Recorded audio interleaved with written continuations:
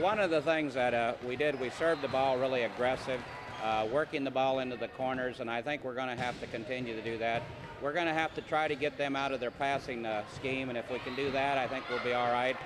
If we can make the ball stay behind the 10-foot off serve receptions, they'll have a hard time running their middle hitting, and that's what we really have to work on. I think we're really definitely going to have to work on our blocking and our defense, just everybody kind of working together for like the flow, just getting everybody working at one time and everybody doing the things that they need to do right just to make everything work out. I think our energy is going to be a big factor for our game, especially Kristen. With her, she has a lot of energy, and Cassidy will help us too.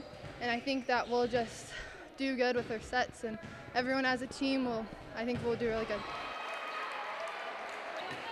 She is one good hitter. I remember her hitting it right down on the 10-foot line.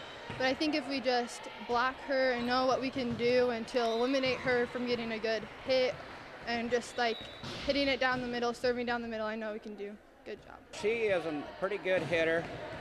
She can get the ball down pretty much anytime she wants to.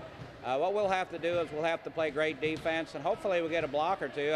I thought late in the match last time we played them, we did block her several times. I thought our kids finally realized what they had to do was get on her hand side and create the right timing. I think if we do that, we're going to be able to get a few blocks.